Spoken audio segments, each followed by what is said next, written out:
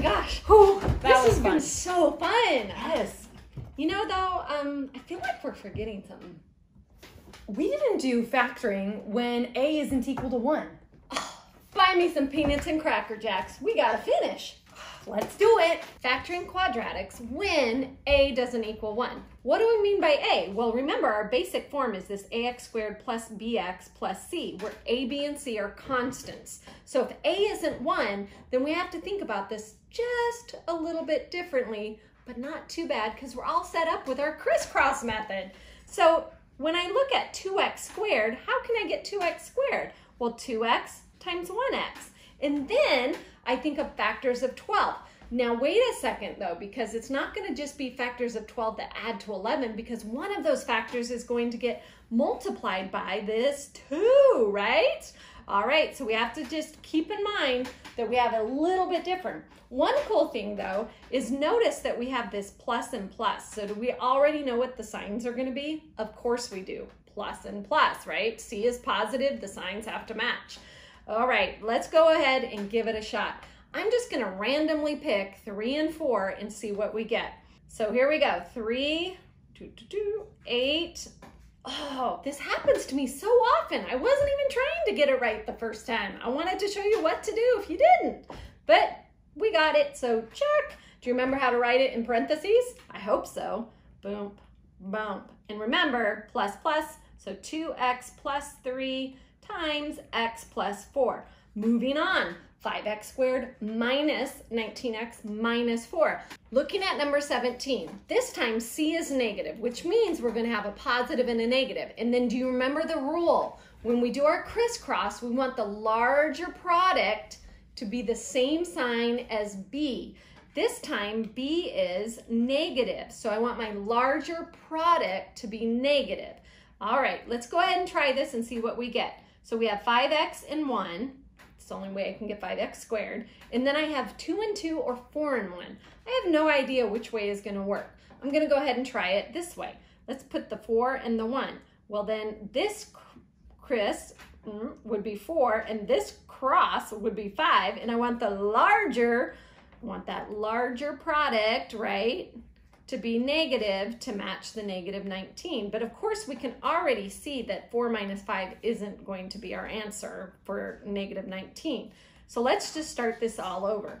Let's do my 5x, 1x, and then let's switch 1 and 4. Now to be honest, I already kind of knew that, because aren't you starting to see it in your mind a little bit? And that 5 times 4 was 20, and I could already tell what I wanted. But I wanted to emphasize it to you guys and make sure that you're understanding. So here, crisscross, I have 1 and 20. B is negative, so I need the larger product to be negative, which means 4 has to be negative right there. Okay, so this is plus. And then that's negative, there's my negative 19. So now my final answer is 5x plus 1 and x minus 4. Be careful on that, because I think a lot of stuff was going on there and I don't want you to make any little mistakes. Remember, those parentheses go right around it and then we rewrite it. Okay, what do you think about number 18? 18, I want you to maybe try yourself. C is negative, so we have negative and positive. B is positive, so then the larger product needs to be positive. How about you pause it, try, come back and check. Did you get that? I hope so. Now we're looking at this number 19. C is positive, but B is negative. Whenever C is positive, remember our signs are going to match, either both minuses or both pluses. And of course, if B is negative, they're both going to be negatives. So go ahead and give number 19 a try, and we'll check back in with you in a moment.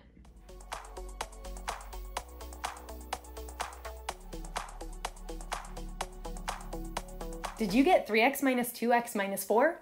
Awesome! Just to emphasize, when we have that plus c and that minus b, we have a minus binomial. Let's try another one. Number 20. 3x squared minus 24x minus 27. Okay, so if I start with my crisscross method, I'm going to get 3x, 1x, and then I start to look at that.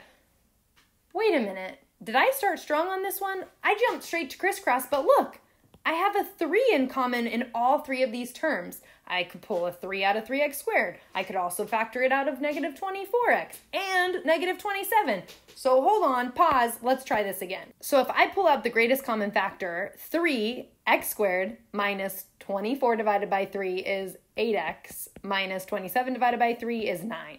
So now that I've pulled the GCF out, I can take this trinomial and factor that. So let's go off to the side and do that. X squared would be x and x, then multiplies to negative 9, adds to negative 8. So I want to end with a negative and have a negative as my middle term. So one of mine, I'm going to have to use a negative and a positive, and I want the middle term to be negative, so I'm going to want the highest product to be negative. So multiplies to 9. 3 and 3, but that's not going to add to negative 8. So let's do 9 and 1. Highest product negative. That way when they add together, I still get a negative. Add those together, I'm going to get negative 8x. Boom, that's what I wanted. So here's my two factors. So now I can head back to my original, writing down that 3, because I did pull out that GCF. It is not okay to drop that 3, so make sure you still write it in front. But my two factors are going to be x minus 9 and then x plus 1. All together, there's my factored form. 21. If I want to start strong here, I'm looking for a GCF. I don't see one, so I'm going to go straight to crisscross method. Multiplies to 6x squared. I could use 6 and 1, or I could use 3 and 2. So we actually have more than one option here. So you can kind of pick which one you want to start with, and then if it doesn't work out, you can always switch back to the other. I think I'm going to go with 3 and 2. So 3x, 2x. I want to multiply to negative 30 and add to a positive 11. So since I'm multiplying to a negative, I know I'm going to need a negative and a positive. And I want to get a positive middle term, a positive b. So that means I want the highest product to be positive so that when they add together, I get a positive answer. So let's think, multiplies to 30. I could do 5 and 6. I could do 2 and 15. Or I could do, like 3 and 10? Since I'm trying to get to an 11, I think I'm going to choose the 3 and 10. Okay, so let's do crisscross and see if it works. If I add those together, oh man, I get positive 24, and that is not what I wanted. I wanted an 11, so that's out. Okay, well, let's try again. What if, I guess I could switch these two, or I could switch these two, or I might have to do 6x and 1x all together. So let's try to just switch, let's go with the negative 3 and 10 first and see if that fixes it. So I'd get, okay, 3x, 2x, that's remaining the same. I'm switching, so I get positive 10, negative 3. Crisscross, awesome. 20 minus 9 is 11, positive 11, x, so I'm getting that middle term that I wanted, so I just found my two factors. So we're going to make sure we write it in factored form, 3x plus 10, and then 2x minus 3. Awesome. How about you go try 22? Let's go over 22. As I started this one, I noticed, okay, c is positive and the middle term is negative. So that means I'm going to need both of my factors to be negative, or both parts of my binomial to have subtraction, so that they multiply to a positive. Okay, so then the decision really came up to 4x squared. I could use 2x and 2x, or I could use 4x and 1. I started with 2x and 2x, but then as I'm running numbers in my head, I couldn't get any of them to work to multiply to 12 and add to 19. So then I scrapped my 2x and 2x and went to 4x and 1, and then figured out, okay, I could use negative 3 and negative 4 in this placement here. They would add to negative 19, so I know that my two factors are 4x minus 3 and x minus 4. As we get better at this, we'll start to run those numbers more in our head, and we won't have to show as much in our crisscross method. 23, we want to get that 84 in the middle, and we're starting with 49 for my a term. Well, I think you know where to start. Go ahead and do it, and then check back with me. Okay, I kind of knew where this was heading already, and you'll get better at recognizing it. But did you notice that our factors for a match 7 times 7, and the factors for c match 6 times 6? They're both negatives because b is negative, right? And we end up with 7x minus 6 times 7x minus 6. Well, we can rewrite that, because what are we actually doing? We're taking 7x minus 6, that quantity, and we're squaring it. This is known as a perfect square trinomial, because we get it by squaring a binomial. Next one, take a look at 24. How quick can you do it? Go, I'll race you. Okay, I should be a tad quicker, right? Make sure you understand the math. Do that crisscross method, check your work. All right, back to 25. We have a binomial, not a trinomial, but it's still an x squared, known as a quadratic. What are we gonna do? This isn't brand new. So there's two ways we can do this. And once you get used to it, you probably won't need to do this, but I can go ahead and rewrite it as 49x squared plus 0x, right? There is no b term, bx, right? And then minus 36. So now we're still doing our criss-cross method, and I know pretty close to, right? I need to get 0 in the middle, which means the two products have to match. So this would be 42 and that would be 42. But of course the C value is negative. So what happens to my signs? One is a plus, one is a minus. Absolutely. So we'll go ahead and make one of them a plus, one of them a minus.